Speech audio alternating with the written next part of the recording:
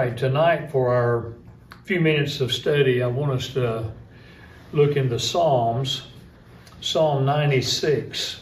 4 verses of scripture I want to share with you here and use this as the basis of this lesson to lead us off here in 2024 in our Wednesday night studies. In verse 1 of Psalm 96, it says, "O sing unto the Lord a new song, sing unto the Lord all the earth. Sing unto the Lord, bless his name, show forth his salvation from day to day. Declare his glory among the heathen, his wonders among all people. For the Lord is great and greatly to be praised. He is to be feared above all gods." This passage is one of several that we have in the Psalms, referring to singing a new song unto the Lord. And I give you some scripture references there that you may want to look up when you have the opportunity to do so, that speak similar words about singing a new song unto the Lord. As we do that, it's something we ought to do every day, but as we do it, it could be a selection of words from songs that we're already familiar with. If that be the case, or if it is indeed something new that we just express from our heart to the Lord, the words are to give glory and praise and honor to Him. You know, we have some great songs. We could name several if we took time to go around.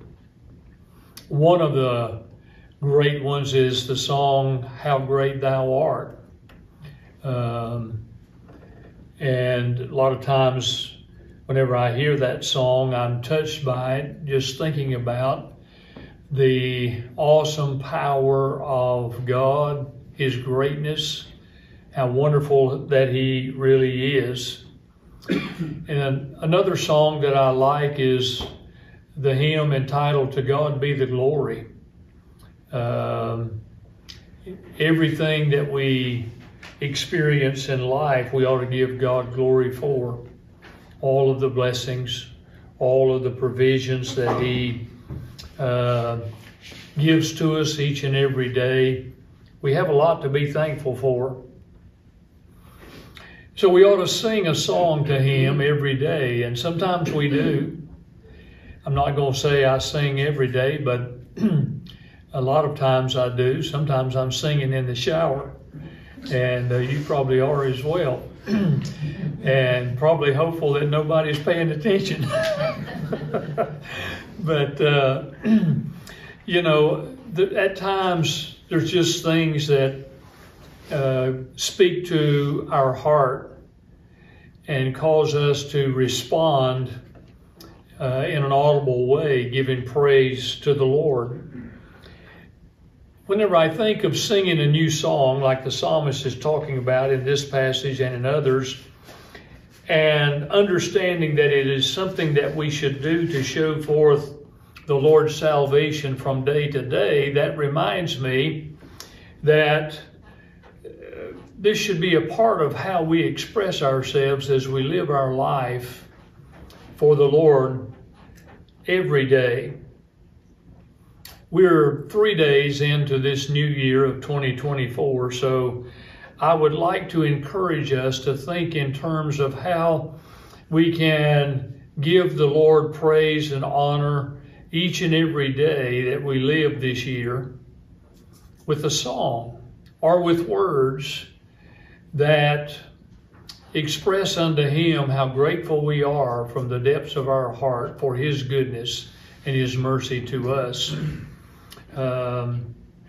Let's think about living our life every day so as to sing some sort of a worshipful song unto the Lord. How gracious and wonderful He is. Some time ago, I received an email. I don't know what I did with it. I don't remember if I printed it out or deleted it. I expect it's deleted by now, but somebody and I do not know who put these things together, but they were shared with me and suggested to be some goals and actions and so forth, which could positively affect us in terms of how we wish to give praise to our Lord each and every day. So I wanted to offer them to you tonight and go through them with you. You have them on the outline. You can read them. But I may comment on more than one of them as we go through them and talk about them tonight. There are 20 of them that I have given you here that come from that little piece, along with some of what I have added to it, that hopefully as we look at 2024 in front of us and think about praising the Lord with a worshipful song every day, these are some things we can do that will influence that song and make it stronger, make it more meaningful, coming from our heart to the Lord. Number one, when you wake up in the morning, think in terms of completing the sentence that you have there with the blank in it. My purpose is to do what today? What should I do today? In the morning when you wake up, think about what your purpose for the day is. What do you need to accomplish? What goals? What actions? What is my purpose for this day as I live my life for the Lord? Number two, the suggestion is to live each day with the 3 E's of positive mental reinforcement, which are energy, enthusiasm, and empathy. Energy to do the things that we need to do, and do it with a joyous spirit, and be enthused that we have the privilege to do what we do, and at the same time show forth an empathetic spirit with those that are in need of having empathy shared with them. That will certainly be very meaningful to us in our lives. Number 3 is to read the Bible more, along with other good Christian materials for spiritual nourishment. There are things like Our Daily Bread and other devotionals. Rosalie and I started on Monday with David Jeremiah's brand new devotional, Walking with Jesus. And it's a great devotional piece to use every single day. It's dated with a devotion for every day this year. I like what I'm already reading. And I've told you this before, it's not bragging about what we do, but we've been doing this now for the last several years, and it's been very meaningful to us to be able to have those devotions each morning, along with following that up with personal reading, personal time that I spend with the Lord in reading through the Bible, as I try to do each year and have done for the last several years. I still continue that in 2024, because there are times whenever the Holy Spirit speaks to my heart from passages that I'm reading and looking at, and it just becomes overwhelming at times. And you start praising the Lord and thinking about giving Him honor for His Word, which is so wonderful and so special, so precious to us.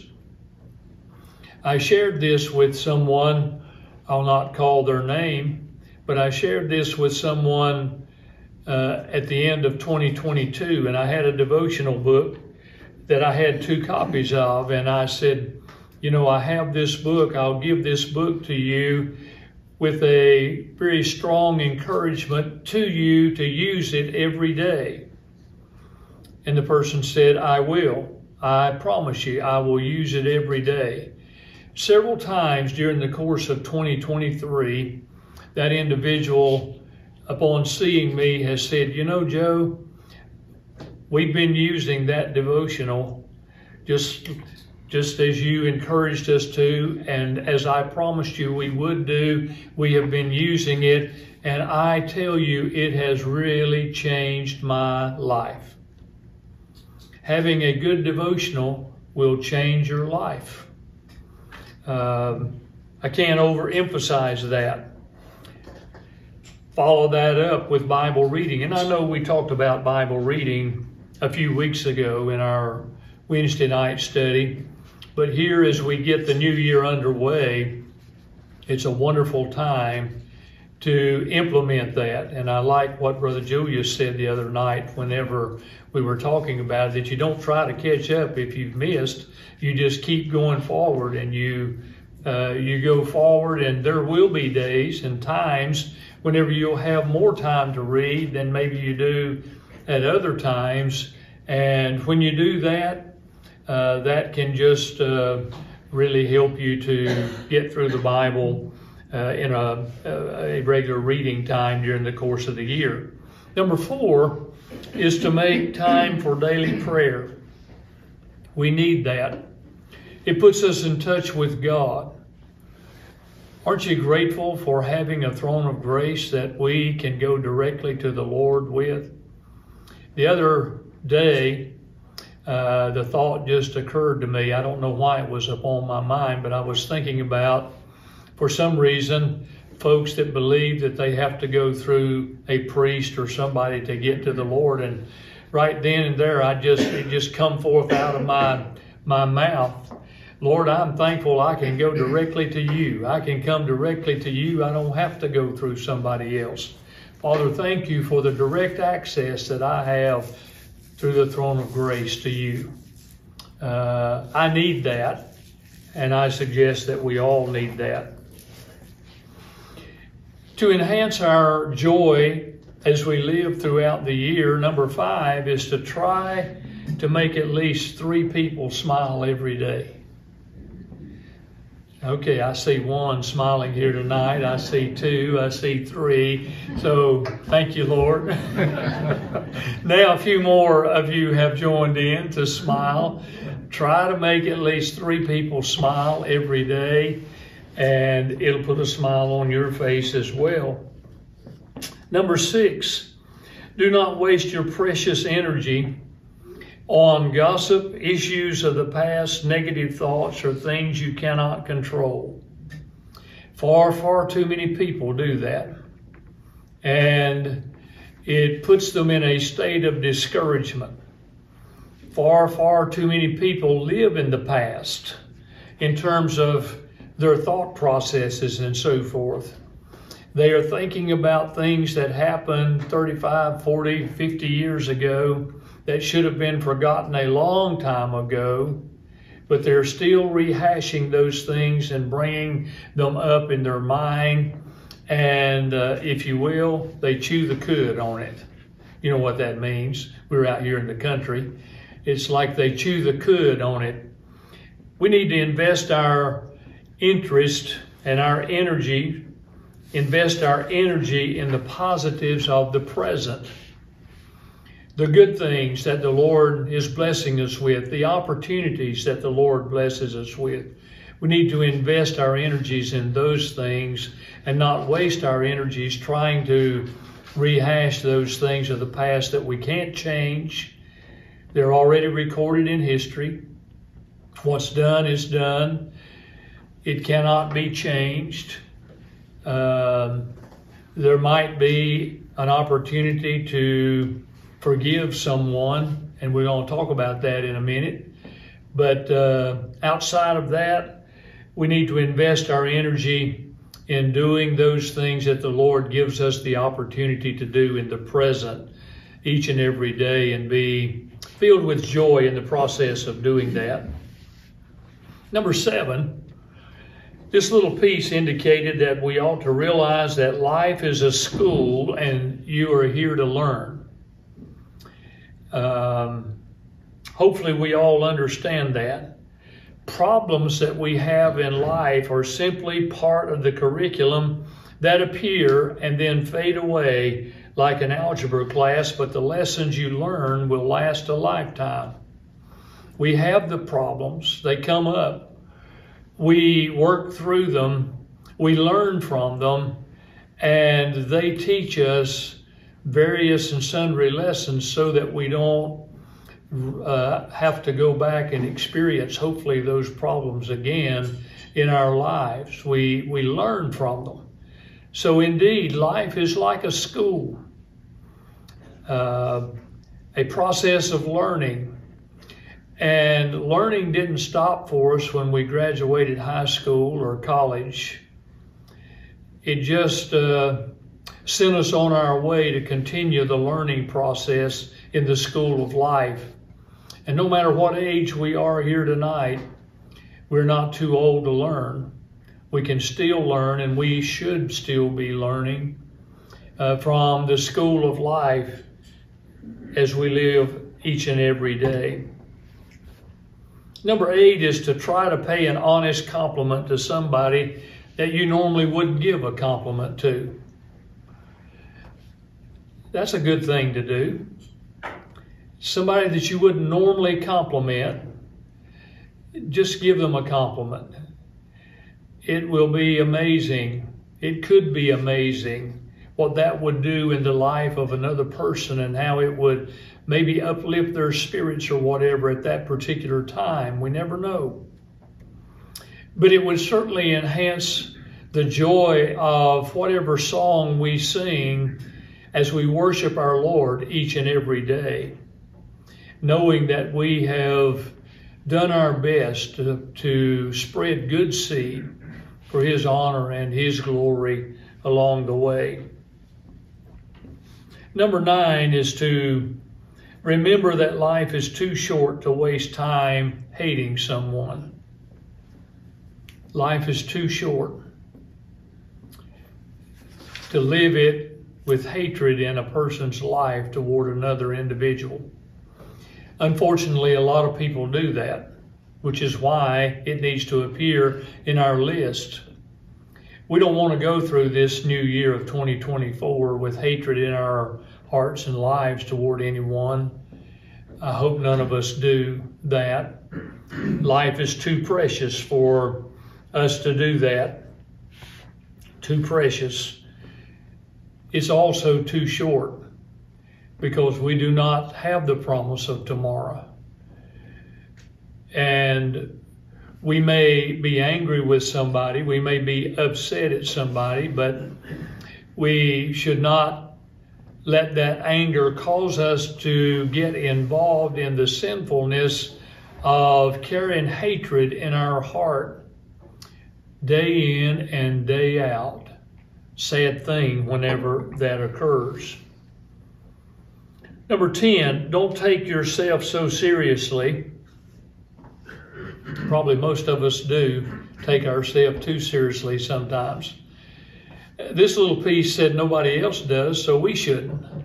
We don't need to take ourselves too seriously, so we ought to just lighten up a little bit and enjoy the blessings of the Lord and the good things that He gives to us each and every day. Number 11 is realize that you do not have to win every argument. Not necessary to win every argument. We sometimes tend to think that we've got to always be the winner. But there comes times, as you heard me say many, many times since I've been here with you, that we just simply need to agree to disagree, not fall out with one another. We may not see eye to eye on a particular point or whatever, but we certainly should not feel that we've got to get the upper hand and win that argument. Maybe the best thing to do is just simply say, hey, brother, I love you, or sister, I love you, but you know, I don't see that just like you see it, but I tell you what we're going to do. We're going to agree to disagree and still love one another. Amen? That's what we need to do. And if we live like that every day in 2024, it would influence the worshipful spirit that we wish to express toward the Lord in our lives with singing whatever song we sing, be it a new song. And you might say, well, Pastor Joe, what would that new song be? I have no idea what it would be for you, because I don't even really know what it would be for me. But sometimes I find myself humming a tune and putting words to that tune. Rosalie gets tickled at me every once in a while, and she'll say, where did that come from? And it'll just be something that I'm expressing, put to a little tune. And I kind of think that's what the psalmist had in mind here. Sing a new song with new words and express those words coming from the heart to the Lord for all that he has done. Number 12. Here's a great point, I think, for all of us. Don't compare your life to others, to those around you. The reason we don't need to compare our life to the other people around us is because we don't know what that person is experiencing in their life, and we will never know unless we were able to walk in their shoes. We're all old enough to understand that unless we walk in another person's shoes, we don't know what life is like for them. Life is different for all of us.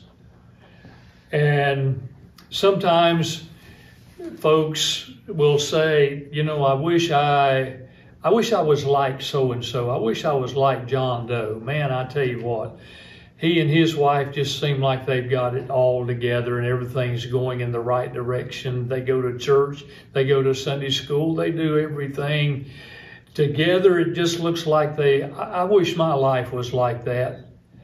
When in fact, John Doe and his wife might be walking the most difficult journey imaginable, because we do not know. And we will never know unless we were able to get in the shoes of those individuals and walk the life that they are living. So we do not need to compare our life to others. We may not want to experience what other people experience like we think we would. Number 13, remember that no one is in charge of your happiness except you. You can choose to be happy, or you can choose to be sad and melancholy. No one's in charge of it but you. God blesses each of us to see the dawn of a new day, if we are so blessed. And we can choose to make it good, or we can choose to make it bad. He gives us the choice. Nobody else is in charge of our happiness. We hold that responsibility. And so let's use it well in 2024. Number 14, I said we would get to this. Forgive everyone for everything. Forgive everyone for everything. The best way to live life and to have a new song to sing unto the Lord every single day is to not harbor ill will, ill feelings in one's heart toward another individual. Far, far too many people are holding offenses in their heart against another person, thoughts, whatever. But we need to be a forgiving people. What if God had not have forgiven us of our sin through Jesus Christ? Something to think about, isn't it?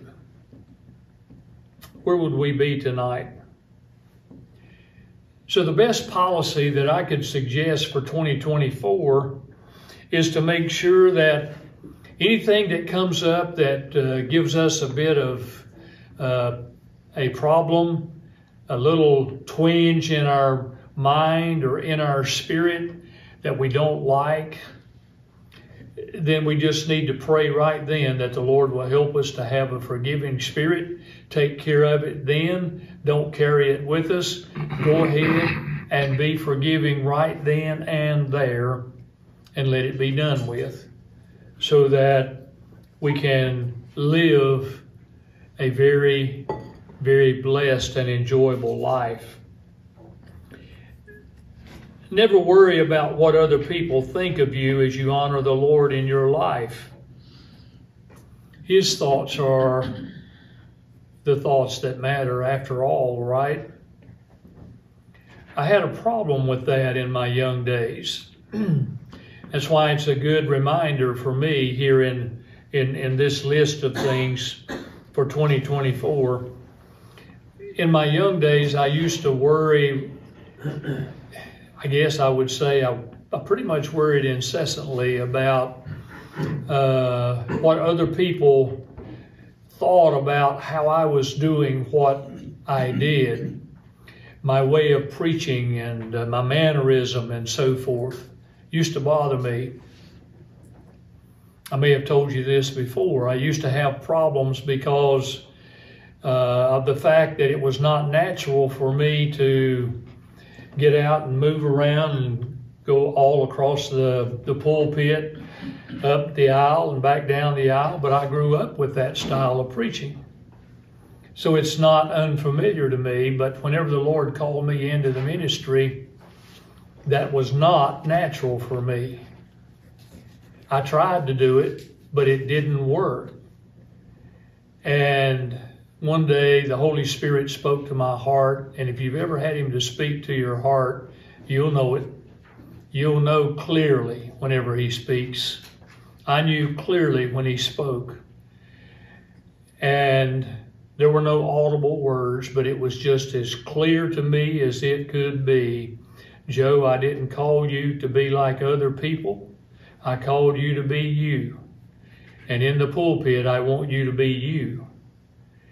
And that's what you've seen ever since I've been here. You've seen me and how I feel the Lord leading me, not like somebody else does, not the mannerisms of somebody else, not trying to pattern myself after somebody else, just trying to pattern myself after the leadership of the Holy Spirit in my own life and not worry about what other people think. And I could go into more details about other things.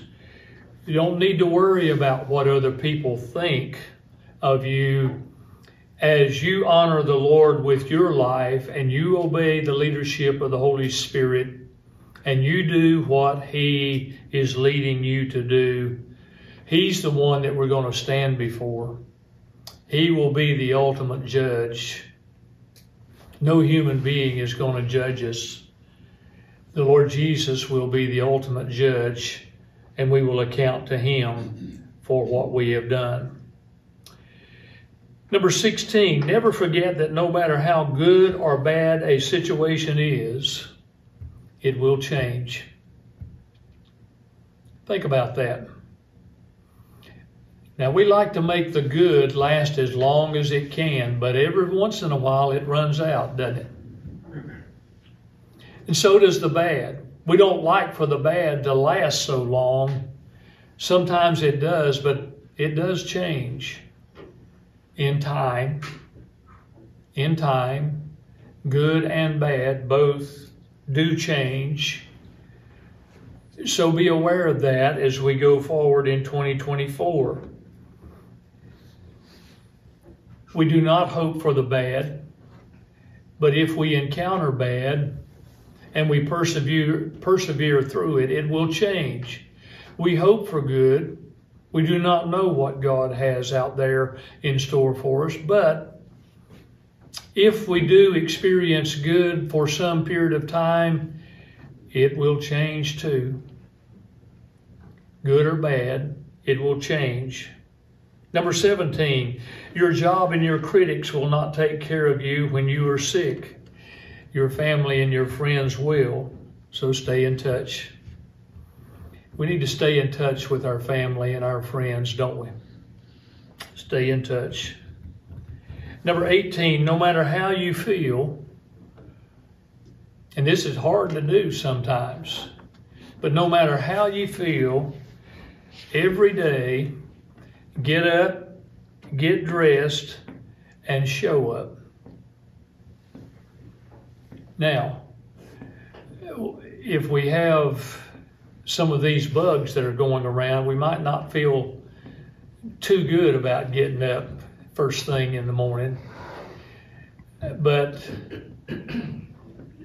God understands that, and we know that we have to work through that time. The idea here is that we do not find ourselves being a sluggard, but that we find ourselves being attentive to always be on point. That's the words I like to use, and that's what I pray for very often. Lord, help me to be on point. Like tonight, I wanted to be on point. Sunday morning, I want to be on point. Every day, I want to be on point. And in order to be on point, I have to get up and dress up and show up to do what I need to do, what God is leading me to do. Number 19, always do the right thing. If you always do the right thing, you don't ever have to look back.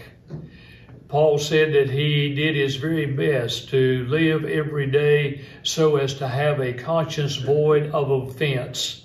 That means that he did not want to end the day having something on his mind that he knew he had not done the way it should have been done. Or if he had done something incorrectly, he had already dealt with it and asked the Lord to forgive him of it. He had made confession of it because he wanted to end the day with nothing on his mind, having a conscience void of offense.